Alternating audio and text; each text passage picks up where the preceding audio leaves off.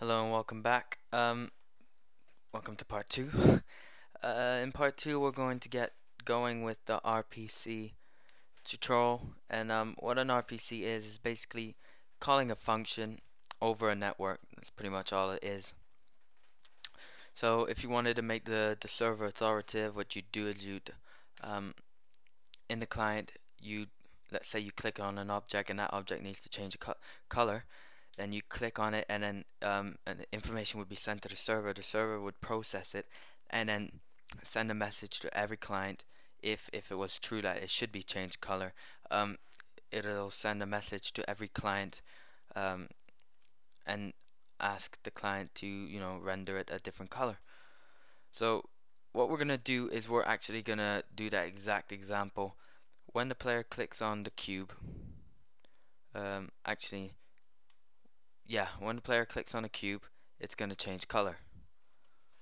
So it's going to be pretty easy, and it's a basic way of showing you how it works. Alright, so I'm going to stop with that and create a new cube. Place it at 0, 0, 0. Just like that. Now I just want to make sure I can see it.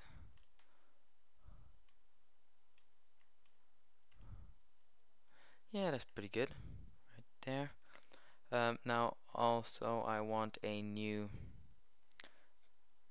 directional light, and I'm just gonna tilt that downwards like that.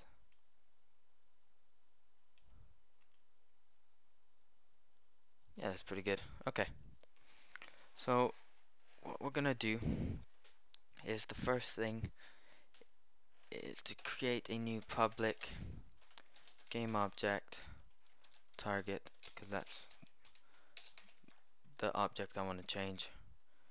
For that, I'm going to add my cube to that bit.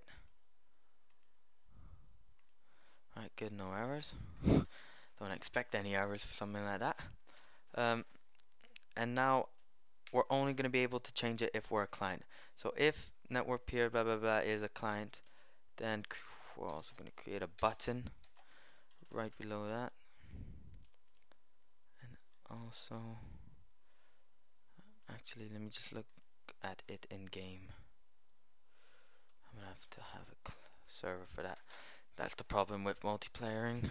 Well, with the multiplayer game, you have to test it from both ways, so you always have to have a server. What I do to fix that problem is I always have one server running in the background, and I only close it if I change the server script. Apart from that, I don't touch it.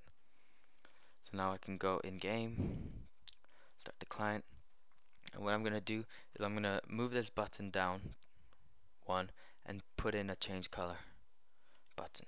Okay, put that there and put that one to 50.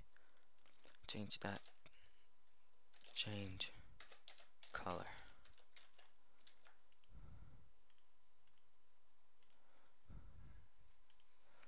Change color. I'm just gonna make both buttons a bit bigger. 110 and 110. Okay, so now we've done that, I'm going to do target dot render dot material dot color equals color dot, what should we change it to? Green. Just want to check if it changes first. Start as client, change color.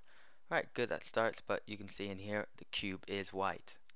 So what we want to do by the end of this is get the client cube to go green and get the server cube to go green, and every other client connected to the server to go green as well. Alright, so all we're going to do for now is a non-authoritative RPC call. So we're going to do RPC like that, and then your void function, and that is going to be change color. I wonder if there's no U in there. Why did I put a U? Okay. and for some reason, alright, okay, this is in the on GUI, which is not, it's not meant to be there, just like that.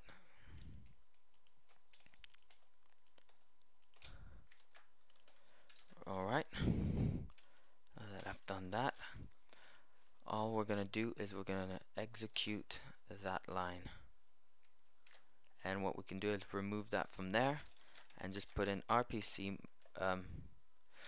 network